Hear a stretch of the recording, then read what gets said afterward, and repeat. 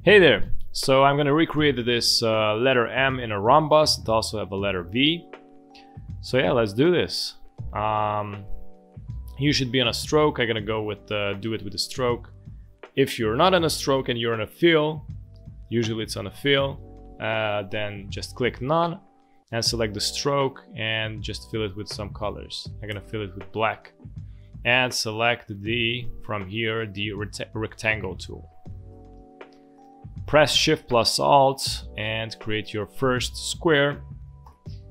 And now press and hold Shift, rotate it once. I'm gonna go to the stroke here and increase the size of the stroke somewhere around 18. You know, the width actually is gonna be 17 because it's like, I think it's better this way.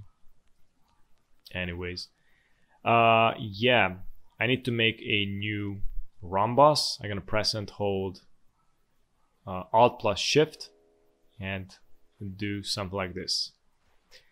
So I'm thinking that the letter V should go somewhere around this zone, and under the V I still need to manage to put in the M letter somewhere around here. The M letter should go here. Yeah. So this is a little bit more complicated to explain, but where these guys intersect, I need to create a vertical line. So I'm gonna do that first. I'm gonna select the pen tool. You can select here. And I'm just gonna go here and find the point which basically they intersect, where they create this X. And go out somewhere around here. And also increase this. Okay, I think we're good. I'm gonna press O, or you can go to here, select the reflection tool. Okay, press and hold Alt and just click here at this anchor point. Select vertical and press copy. And now you can see the letter M. I'm actually going to decrease the size of the bottom, thinking to be somewhere around here. Let me increase the size to yeah, 19 is like even better. Okay, I'm going to do a test with this, but let me see. Actually, I'm going to create a new copy. As you can see, these are the grids. I'm going to create a new copy, press and hold Alt, then Shift, create a new copy. I'm going to expand these.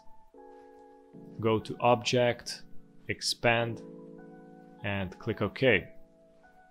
I need to see how basically the letter V's edgy part, the top part, where basically it goes. I want the edgy part to be inside the rhombus. As you can see, it goes outside of the rhombus, this edge. So I need to make this in a way. So I'm gonna bring these two V's down, so around this area. And now if I select all of these three, as you can see, the edgy part of the M is inside of the rhombus. It doesn't go out anymore. Yeah, something like that. Okay, what else do we need to do here? I'm just gonna select, actually I'm gonna create a new copy because I might do a mistake here. What I'm gonna do is select these without this rhombus. Okay, I'm going to delete these areas. I'm gonna delete this interior also. So as you can see now, you can see basically the letter V and the letter M already popping out. Alright, now I'm going to need to cut this out, this bottom V. I'm gonna make this kind of thickness here. something around here. I'm going to create a new shape, of course, with the rectangle tool right here. I think this is a little bit too thick. Should go something like this. No. This is good. I'm gonna press it, then press O, the reflect tool, and then press and hold Alt, click here at this anchor point, and press copy. Select them all, Shift plus M, or the shape builder tool, in other words. Shift plus Alt, and I'm just going to cut out these areas with Shift plus Alt, because it's a minus. Of course, I need to cut out this also. Okay. What else? Yeah, I need to know the size, like how wide was this, because I still need to cut out this area also. This goes here. And I'm just gonna copy this interior's width. I'm gonna recreate it with pen tool, and I'm just going to bring it somewhere around here, eyeball it. Nothing serious at the moment. I'm just gonna recreate it imperfectly.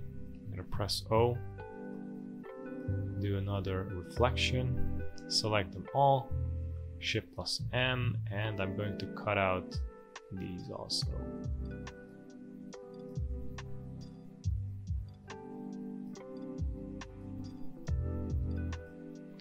Okay, it basically starts to come together. Let me see what else can I remove. Ungroup. Okay, basically I ungroup these. I'm gonna delete the unnecessarily. I'm gonna put this to the bottom. Release clipping path. There's like a lot of vectors going on after you cut with what is that? With the shape builder tool, it leaves a lot of unnecessary shapes and unnecessarily anchor points. So basically you need to take care of those, clean it up, and yeah. I'm gonna create a new copy. I'm going to unite with the Pathfinder here. If you don't have the Pathfinder, you can go to View, to Windows, and select Pathfinder right here. Thinking to increase the stroke, the thickness of the whole monogram, somewhere around this, and eventually decrease the, increase the sizing also between the, to be this kind of size. But yeah, right now this is good, this is enough. And yeah, you can make it like even rounded. You can select the letter A, it's right here, the direct selection tool, select these anchor points. Also press and hold shift, so you can select only these anchor points. And just select this circle and just pull it down a little more. Let me check it like when it's like this circular. I'm also gonna do it with the interior edges. I'm gonna press and hold shift and select the anchor points I want to adjust, and just pull it inside like this. This is how it looks like, more rounded. Interesting. So yeah, basically this was it. Thanks for watching. Don't forget to like and subscribe, and have a great day. Bye bye.